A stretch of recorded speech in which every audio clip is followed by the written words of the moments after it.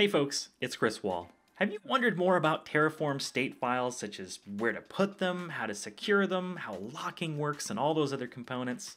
You're tired of just seeing local state files on your computer? In this video, it's all about Terraform state, including the fact that we're going to move a local state using the budget example over to a remote backend running in Terraform Cloud. I think we're gonna have a great time, so let's get coding. Let's start by looking at the budget code that I created in previous videos where we added a child module. I've gone ahead and cleaned up the cloud resources so we have a clean slate. Let's run the apply, but this time we're less concerned about what's gonna be created by the config and more about the state file.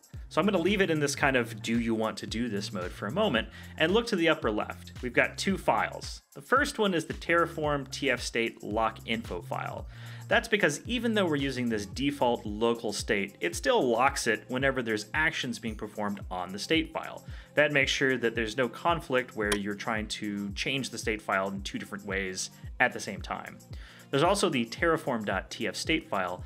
That actually is the state file. And again, because there is no declaration as to how Terraform should configure its backend state, it's just using the default, which stores the state locally on disk. Put simply, the default behavior of Terraform is to save the state locally, and anytime there's going to be mutations or writes against the state file, or even potentially, the state file is locked so that only one source can modify it at a time. Let's go ahead and accept these changes because we're going to look at something else right after we make this resource, the refresh command. At this point, the resources have been created, and you can see on the left that terraform.tfstate file persists because that is the state file. It's locally held using the default local state. But what if somebody changes something in the cloud? The way Terraform operates is it kind of expects to have total control over the resources that it creates and maintains and destroys in the cloud.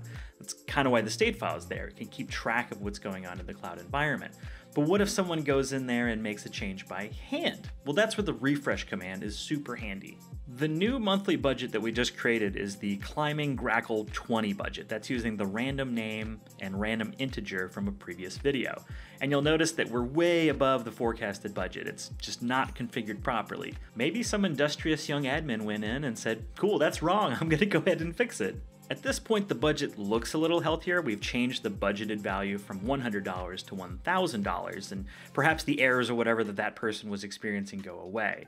What happens to the Terraform configuration? It's gotta be upset, right? This is where the refresh command comes in handy. So we'll do a Terraform refresh, and that's going to look at the state of the resources that have been constructed and compare them against the state file to see what's changed.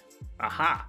Notice that the state file, which we're looking at now, contains a limit amount of 1000 in the state instead of the 100. That's because we refreshed the state file and now it's aware that there's a change. It's worth noting though that refresh is not the same as a plan or apply, it just refreshes the state file. And by default, whenever you do a plan or apply, it's automatically going to perform a refresh as part of that process. You can turn it off by setting the refresh equal to false if you've got just mountains of resources, you know they haven't changed, and you just want to get through the plan a little bit faster, but there's caveats, so use that wisely. It's also worth remembering that sensitive information is stored in the state. So one of the major drawbacks of using a local or default state is that you now have sensitive values, sometimes things you really don't want being saved as clear text on your computer, saved as a file. This leads me to the concept of remote state, and really it's just going to be a staple of your life using Terraform, especially if you're collaborating with other people.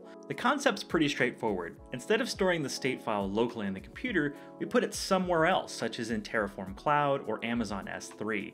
And the responsibility of encryption in flight, encryption at rest, and locking and things like that are all beholden to the remote back end that is storing and versioning and securing the state file. I'm a pretty big fan of using Terraform Cloud to store state. It can be used for many other things, but that's one of my primary use cases. In order to accomplish this, we need to perform 3 steps. First, log in. So Terraform login. This is going to set up credentials in the user profile. Once we say yes, we're asked to create an API token, and you can give it a description. So we'll call this the state demo token, something like that, and create it. And at this point, it's displayed on the screen. Warning! Never show your key to anybody. I'm just doing this as a demo and then I'm going to throw it away. Start by copying the key. Once the key is acquired, paste it into the value. You won't see it because it's masked. Hit enter and your token is saved. And this is going to create a configuration file containing the token so you don't have to input it in the future.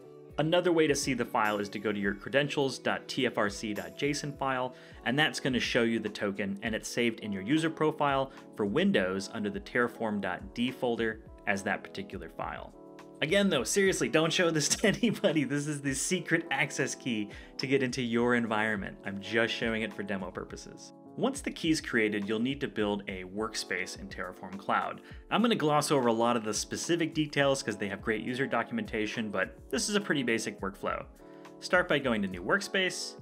We're going to build one as an API-driven workflow because I don't want the CLI or a version control system causing things to happen. I just want it to store my state, and then I'm going to give it the name of monthly budget. I've already got it typed in here, and hit Create Workspace. There's one minor tweak we need to do after this, and that's by going to the settings, go to General, and change it from Execution Mode Remote to Execution Mode Local. At this point, this workspace is only used to contain state, and we're only going to associate this workspace with this one monthly budget project.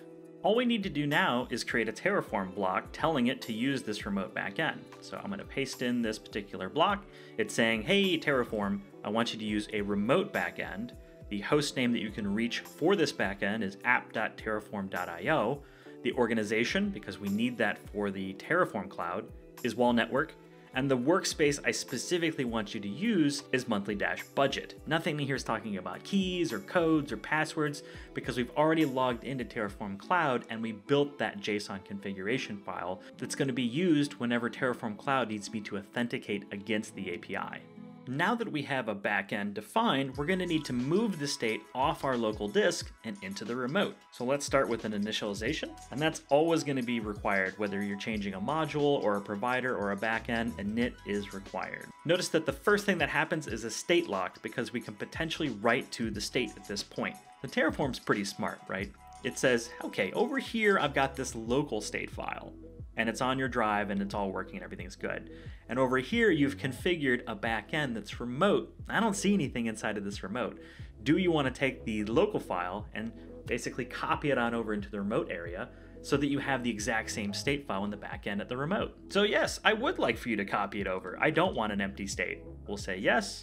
And at this point, the configuration is complete and the state now exists in the remote backend. You still might want to clean up the terraform.tf state and the backup file from your local disk. You don't need those anymore because they're saved in the remote backend. I can also see the state if I go to the workspace and click on states. Here's all the different states. There's only one and it's triggered by Terraform. And if I click in here, I can see there's all the information. The really great thing is that Terraform Cloud does almost all the work. It handles all the encryption, it makes sure that all the versioning is done for me, that the locking is handled. It's a great backend for remote state. Not everything has to be part of a full configuration for the backend. You can do what's called a partial configuration, using line commands or environmental variables to supply missing pieces. So let's show this. I'll go ahead and let's delete the Wahl Network organization out of the config.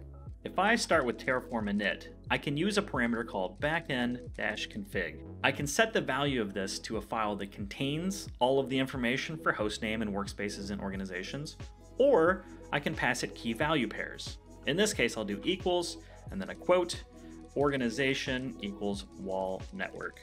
Close my quote.